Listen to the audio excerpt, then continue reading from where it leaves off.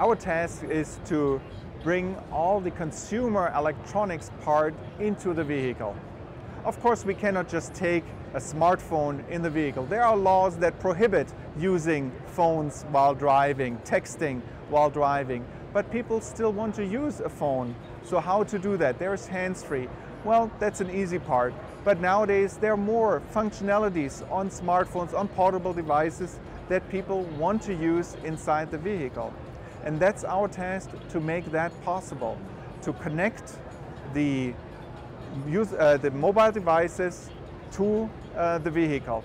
And that, of course, takes one important part into account, and that is the HMI, the human-machine interface. That is how I can use a functionality from a portable device inside the vehicle. And here's our expertise to do that, to connect this device to the vehicle and to make it usable inside the vehicle.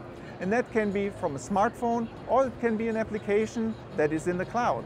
Here at the CES, we are exhibiting several functionalities that are quite highlights. Natural voice recognition, for example, that we launched with General Motors this year in the Cadillac user experience, the Cadillac Q system.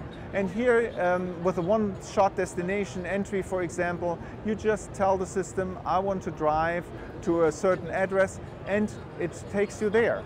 You don't have to be context sensitive anymore, telling first the house number, the street, and then the city. Another highlight is also the media player included. Here, the media player takes all the songs and artists into account that are on a USB stick or SD cards and collects it in a media library. By voice, I can tell, please play a song from the Temptations, and it searches, are the Temptations on the discs or in my media space, and then plays the media. It is important, the connectivity, to show that not only inside the vehicle, but also to show how other functions, for example from your home, can be operated while you're on the road, for example in your car. And that is important to show here at Bosch, that we have the competence from security systems, from Bosch's household appliances and other areas, that we have it and can bring it all together for the life of a person. If we have cameras inside the house, or if we can check the house locked, we can do that on our smartphones.